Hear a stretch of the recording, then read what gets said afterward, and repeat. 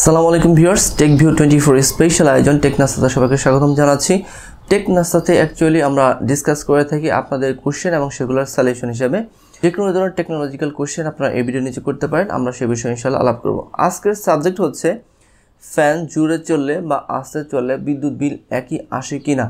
এটা একটা অনেক কনফিউজড কোশ্চেন, অনেকেই এই ব্যাপারটা নিয়ে ক্লিয়ার না। আজকে এই ব্যাপারটা আপনাদেরকে ক্লিয়ার করবো। সো শুরুতে বলে রাখছি, যারা আমার চ্যানেল এখনো সাবস্ক্রাইব করেনি, এই ভিডিও নিচে লেখা লাল করে সাবস্ক্রাইব বাটনে ক্লিক করে এখানে সাবস্ক্রাইব করে ফেলুন এবং পাশে থাকা বেল আইকনে ক্লিক করুন for all new take videos. Fan আস্তে চলা বা জোরে চলা, এর পূর্বে একটা জিনিস আমাদের ক্লিয়ার হওয়া দরকার, আমাদের ইলেকট্রিসিটির ক্যারেক্টারটা কীরকম, সেটা আসলে কিভাবে ফ্লো হচ্ছে। আমি এখানে একটা কার্ভ দিয়ে দিচ্ছি, আপনারা হয়তো দেখতে পাচ্ছেন। এই কার্ভটা হচ্ছে একটা ঢেউয়ের মতো, রাইট? বিদ্যুৎটা কিন্তু একটা ঢেউয়ের মতো আকারে ফ্লো হচ্ছে। এখানে একটা যদি ঢেউ কমপ্লিট হয় তাহলে সেটা হচ্ছে একটা সাইকেল বলা হয়। এরকম প্রত্যেক সেকেন্ডে বিদ্যুৎ 50টা ঢেউ আকারে আসছে, অর্থাৎ 50 সাইকেল। আমরা যে বিদ্যুৎ ইউজ করে থাকি বাসায়, সেটা হচ্ছে 50 সাইকেল, অর্থাৎ 50 সাইকেল আকারে এটা আমাদের ফ্লো হচ্ছে। এখন আমরা আগে যে রেগুলেটর ইউজ করতাম, আমাদের ফ্যানে এরকম বড় সাইজের রেগুলেটরটা আমরা যখন ইউজ করতাম, ওই রেগুলেটরের মধ্যে ছিল একটা কয়েল। ওকে, এই রেগুলেটরটা আসলে কী কাজ করতো? এই রেগুলেটরটা ফ্যানের সাথে সিরিজে কানেকশন থাকতো, অর্থাৎ এই বিদ্যুৎ ফ্যানে যাওয়ার পূর্বে আগে এই রেগুলেটর হয়ে যাবে। ফ্যান যখন আমরা জোরে চালাতে চাই তখন ফ্যানে বেশি পরিমাণ পাওয়ারের দরকার হয়। আগের যে বড় রেগুলেটরগুলো ছিল সেগুলো দিয়ে যদি আপনি ফ্যান জোরে চালাতে চান, তাহলে যেটা হবে, আপনি যখন ফ্যানের সিলেক্টরটাকে সবচেয়ে হাই মোডে সিলেক্ট করবেন, পাওয়ারটা তখন ওই রেগুলেটরের সবচেয়ে যে ছোটো কয়েল আছে তার মধ্যে দিয়ে ফ্লো হবে এবং অল্প পরিমাণ পাওয়ার ওই রেগুলেটর রাখবে, আর বেশি পরিমাণ পাওয়ার কিন্তু ফ্যানকে দিয়ে দিবে। আবার আপনি যখন ফ্যানটা স্লো চালাতে যাচ্ছেন তখন কি হবে, সে ওই রেগুলেটরের মধ্যে সবচেয়ে যে বড় কয়েল সেটার মধ্যে দিয়ে ফ্লো করবে। তখন কি হবে, বেশিরভাগ পাওয়ার ওই কয়েলের মধ্যে থেকে যাবে এবং অল্প পরিমাণ পাওয়ার ওই ফ্যানের মধ্যে পৌঁছাবে। যার ফলে কি হচ্ছে, আপনার ফ্যান আস্তে বা জোরে হচ্ছে আগের দিনে যে বড় রেগুলেটর ছিল, ভিতরে কয়েল আছে সেটার মাধ্যমে। এবং এক্ষেত্রে পাওয়ার কিন্তু আপনি আস্তে চালান আর জোরে চালান, সেম পাওয়ার খরচ করছেন আপনি। কারণ আপনি যখন ফ্যানটা আস্তে চালাচ্ছেন, আপনার বেশিরভাগ পাওয়ার খেয়ে ফেলছে আপনার রেগুলেটর, ইলেকট্রিক্যাল রেগুলেটর বলা হয়, এটা ভিতরে কয়েল ছিল, এবং অল্প পরিমাণ পাওয়ার পাচ্ছে আপনার ফ্যান।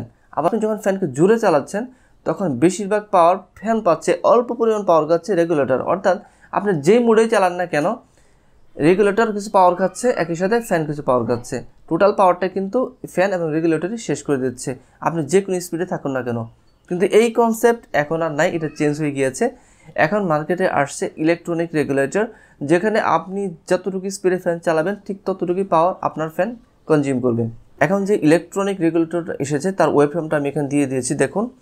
সে যতটুকু পাওয়ার দরকার ঠিক ততটুকু নিয়েছে। আপনারা খেয়াল করে দেখতে পাবেন, ফ্যান যখন হাই স্পিডে চলছে তখন সেই ঢেউয়ের বেশিরভাগ অংশই কিন্তু সে ফ্যানের মধ্যে সেন্ড করছে। তার মানে যে অংশটা কালো আছে, এই ওয়েবফ্রেমে দেখতে পাবেন যে অংশটা কালো রয়েছে, সেই কালো অংশটা কিন্তু ফ্যান পাচ্ছে, আর যে অংশটা লাল রয়েছে ওই অংশটা ফ্যান পাচ্ছে না।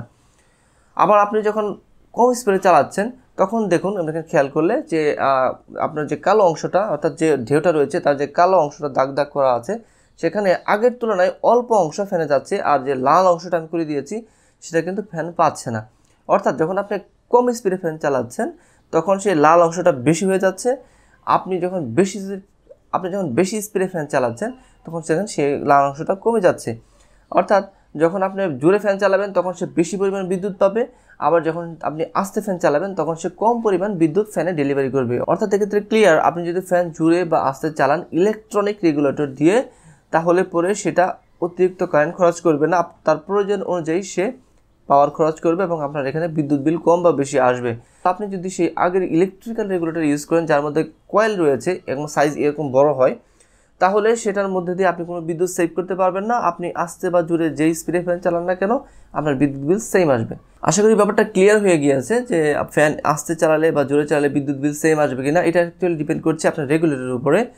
So thanks for watching. যদি ভালো লাগে অবশ্যই ভিডিওটি সবার সাথে শেয়ার করে দেবেন, আর যে কোনো ধরনের টেকনিক্যাল কোয়েশ্চেন থাকলে এই ভিডিও নিচে করতে পারেন, আমি এক্সপ্লেন করবো ইনশাল্লাহ।